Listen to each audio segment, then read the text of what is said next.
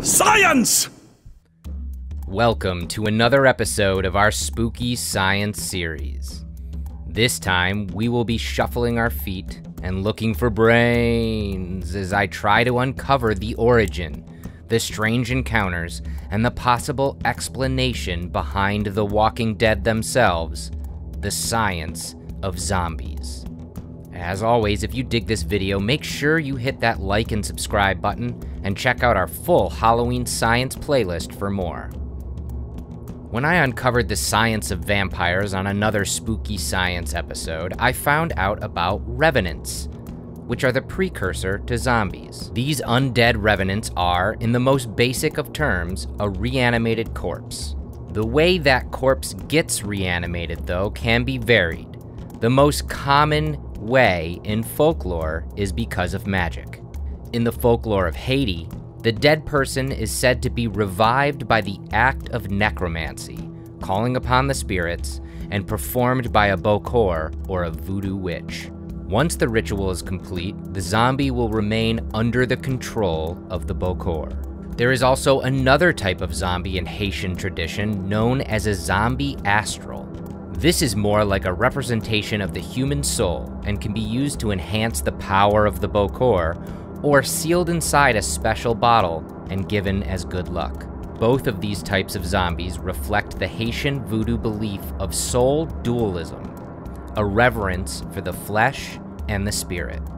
While zombies have become more popular in movies and television in the last 50 years, with many of their most famous traits attributed to these fictional representations, where does the idea of a zombie actually come from?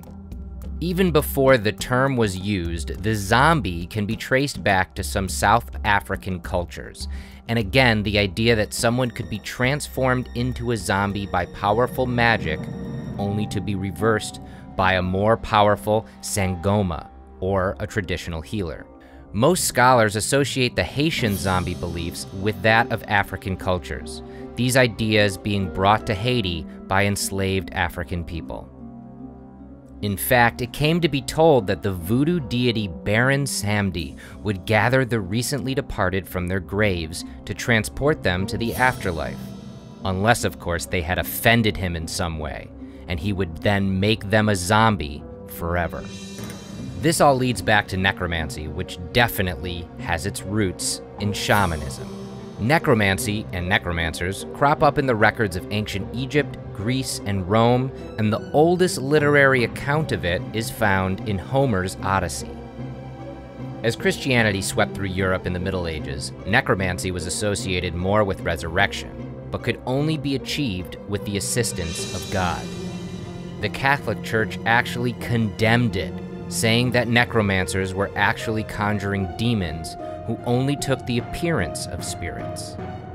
Also, the magic rituals and traditions of the early shamans and necromancers gave way to more uses of toxic and hallucinogenic plants to invoke and possibly bring back the dead.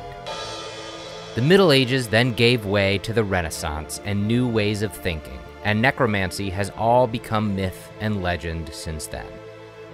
Leonardo da Vinci even wrote of it in his notebooks, saying, "Of all human opinions, that is to be reputed the most foolish, which deals with the belief in necromancy, the sister of alchemy, which gives birth to simple and natural things."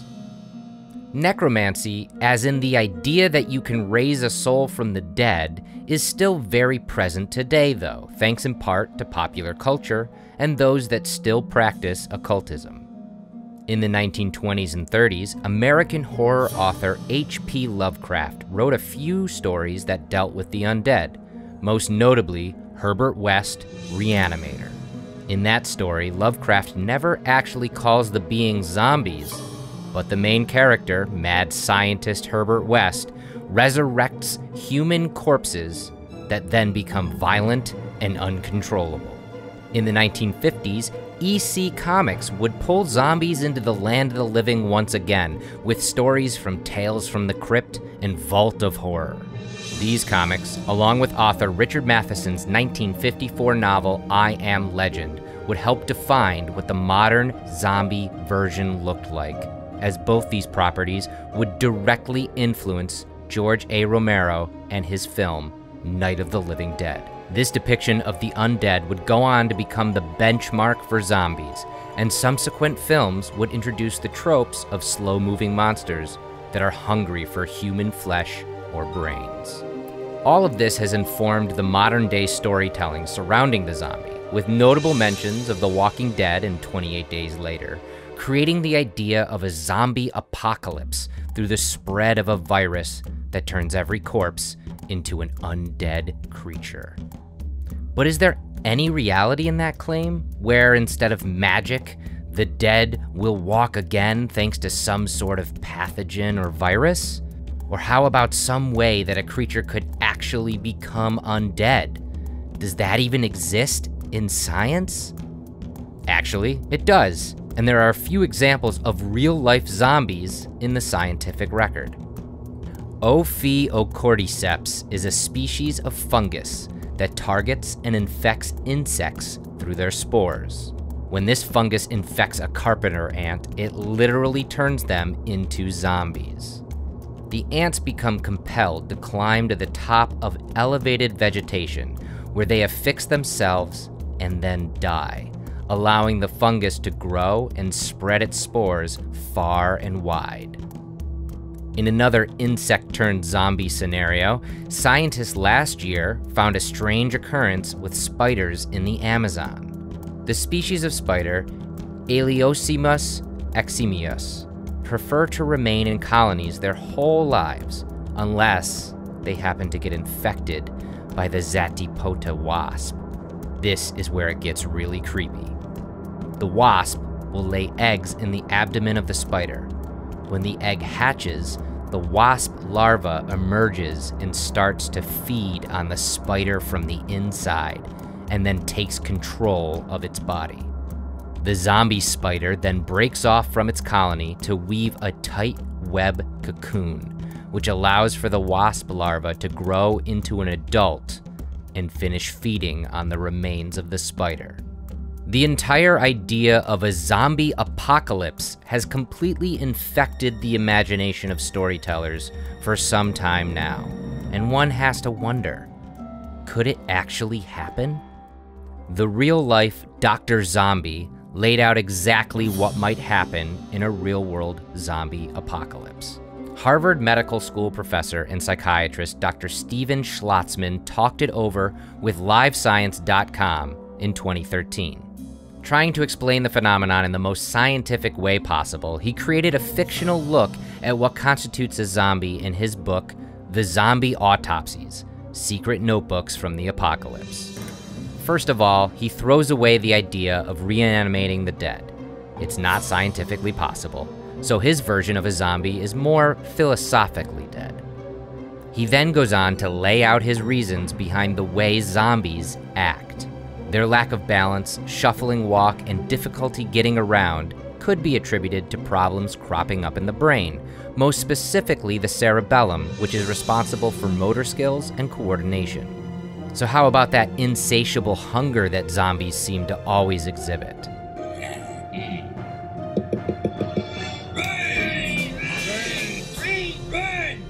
Dr. Schlotzman says there are certain viruses and also certain lesions that can affect a region of the brain that affects satiety, and that affects the sense that you've eaten enough.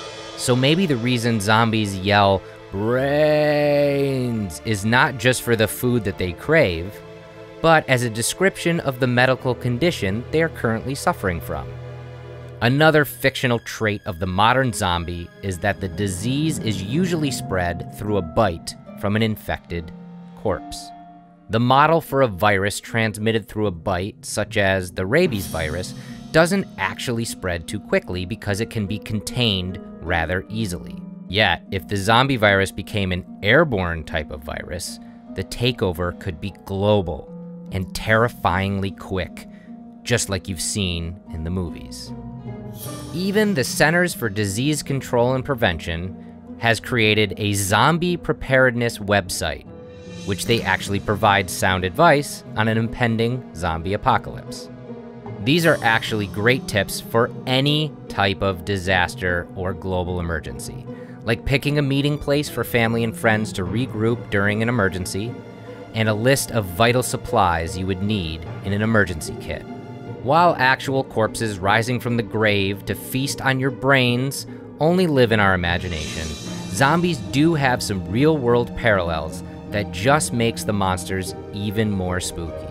So the next time you play your favorite video game fighting zombies, or watch the latest Walking Dead spin-off, take a minute to go over your preparedness plan in your own head if zombies were to come knocking on your door.